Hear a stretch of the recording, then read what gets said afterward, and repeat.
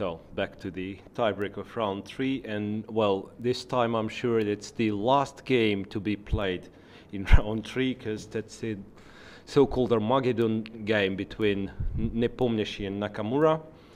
And I wasn't quite sure. I thought Nakamura won the drawing of lots, so he was to pick the color, and that's a bit surprising. If it's true, then it's a bit surprising he picks black, because well, most of the players would go with white in this case. Although, well, I'm still not sure. Maybe I just confused it.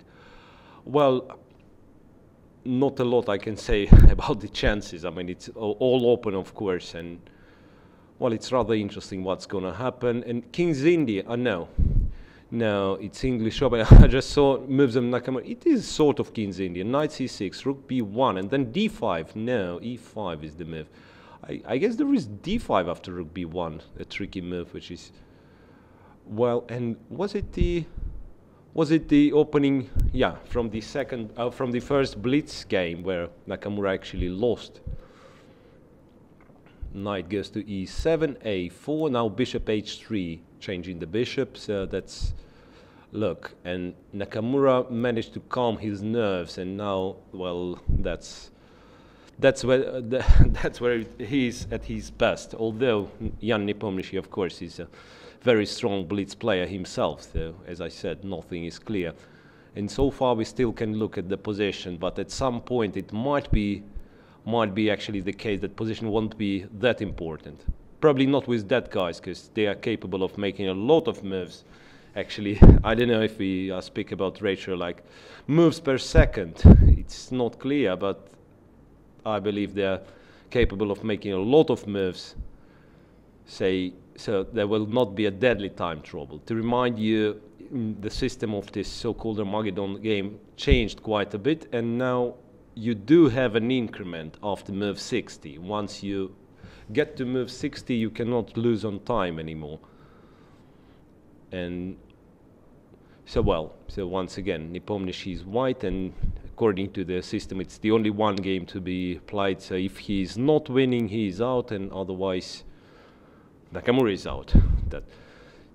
Well, quite an unusual transformation of his structure. Well, what Nakamura does is actually rather strange. I mean, you change the light square bishop, and then you give all the possible light squares away, hoping for, I don't know what for actually, to get some sort of an attack. Yes, that's what he does. Knight. Well, obviously a lot of spectators. So it goes like this. I mean, if you are to look at blitz, so this is the blitz game you want to look at.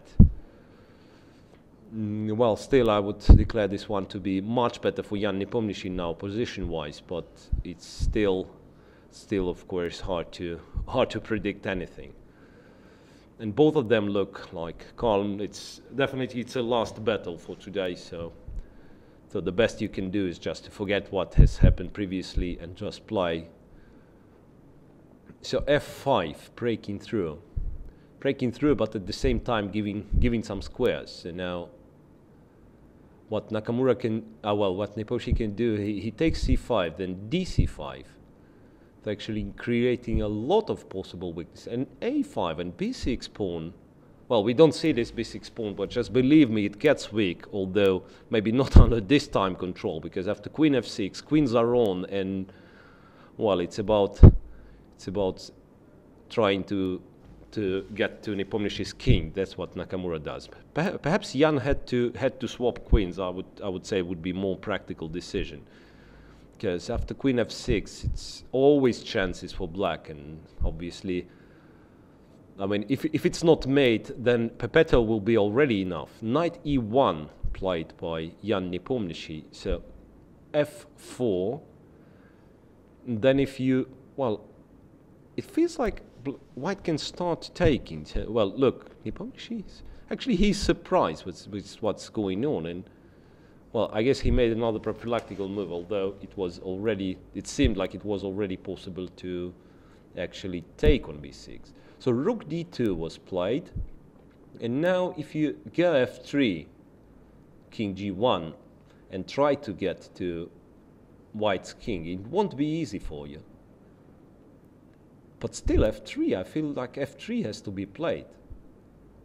Hikaru Nakamura is thinking, and he goes knight c6, getting the knight to d4, knight d5, queen d6. Was possible to actually go to e6, I thought. Well, then in this case it would be knight c7, so queen d6. Feels like Nepomniachtchi is in control, and eventually he takes ab6. ab6, so queen b6 or knight b6 will mean an extra pawn for Nepomniachtchi, although obviously some compensation is still on. Rather tense game, although they are not that visibly nervous as they were during rapid. That's interesting. So queen b2, retreating the queen. But now with black, you can't really get your queen back that easily. The queen was nicely placed on f6. That would be the moment when Nakamura could play f3 followed by queen e6, queen h3, but he didn't so. Rook b8. Black played rook b8, defending on b6. So b6 is permanently weak, but still it's not falling. F3 and then h5. So once again, Hikaru is trying to open up the position. Knight c2 and then g4. Yes, rook f1.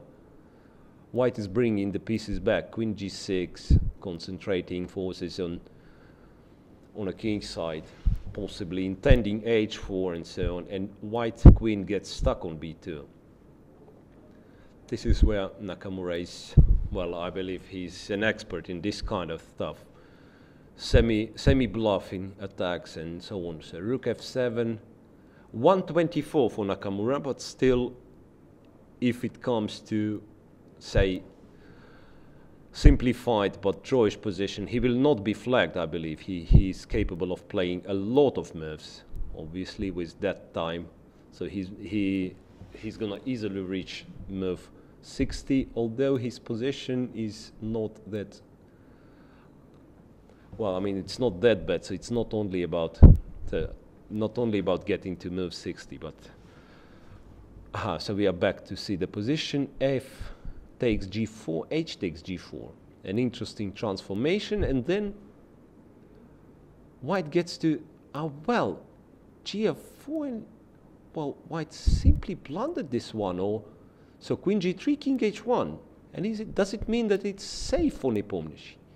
Not quite. Rook g4 and rook h4 is a threat. So you have to defend there. Jan played something, rook h2 and then rook h4, and perpetual is not acceptable for for white. Just to remind you, and Nakamura seems relieved. I feel like he spotted at least a perpetual. So Jan makes a move, queen e2. Queen e2. Still, it's well. But how about now? How about taking on h2 and taking d3? And that's what Nakamura does, right? Queen d3. Now everything's hanging. e4 is hanging. Knight on c2 needs attention. Well, I don't see the way to use a pin opening h file. Yeah, it seems like it went wrong. It went wrong for Nepomniachtchi. Well, he's still gonna fight. Obviously. What did he play? He played something. Rook e1, yes, it takes. Queen h5 now, quickly. And knight is getting to e5. Yes, knight e5. And since knight joins the action now, it's going to be really tough for Jan. Yeah, there is no way he can bring pieces in. Queen f3. Well, now it's about making. Actually, now it comes to making move 16 seconds and 14 for Nepomniachtchi. It's even less time for Nepomniachtchi. And his position is bad, and it's even less time for him. 7 seconds only, and still they are not reaching move 60. Well, now it's not about chess anymore. Well, and Hikaru Nakamura, well, he wins this game with black. Draw was enough, but he wins this game with black to go through.